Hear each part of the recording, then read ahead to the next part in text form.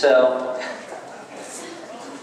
I have to say, not all the JV girls are represented here because a lot of them just, you know, it was rough this year with the most improved and most inspirational, which Coach Schroeder's going to mention pretty soon. But it was great to see their attitudes because they were pretty much off and on between the brush off and the JV. We kept rotating back and forth. Unfortunately, some unforeseen accidents that would occur, like just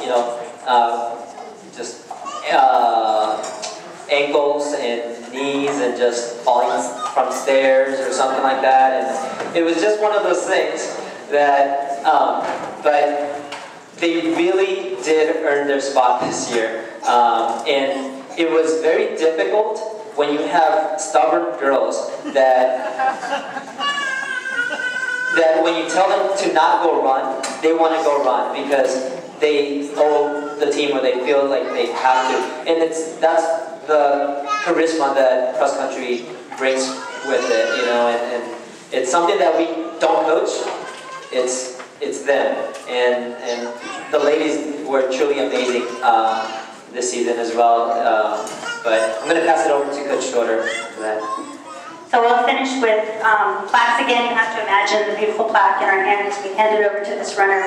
So they're prepared. But we would like to award the most improved with an improvement, I believe, of 3 minutes and 40 seconds over the season.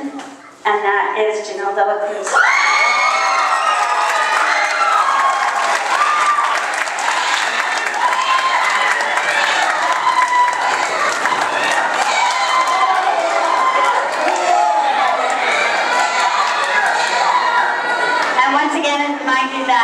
The girls themselves vote for this award, and they select who they choose to be the most inspirational runner on their team.